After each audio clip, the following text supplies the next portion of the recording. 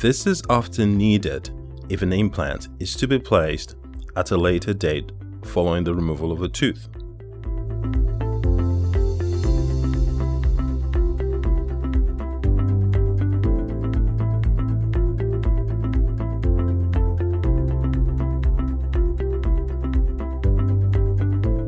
During the consultation, a clinical exam is done and a panoramic X-ray and dental CAT scan may be taken to better visualize your situation.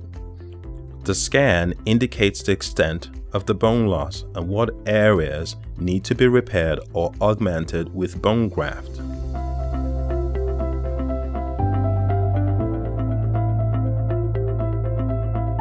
The procedure could usually be done with local anesthesia, Novocaine.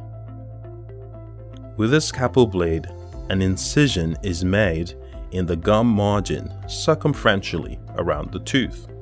The tooth is removed with minimum trauma, ensuring that all the walls of the socket are intact. The socket is cleaned of any debris or inflamed tissue which is typically present. The socket is then filled with the bone graft material, either bone particles or plug. This is obtained from an accredited bone bank. A membrane may also be placed over the grafted material.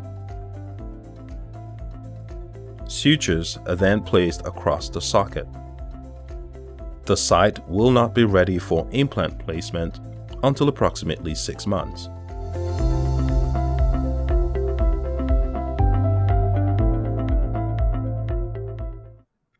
After surgery, you will be given written and verbal instructions. Please follow them carefully.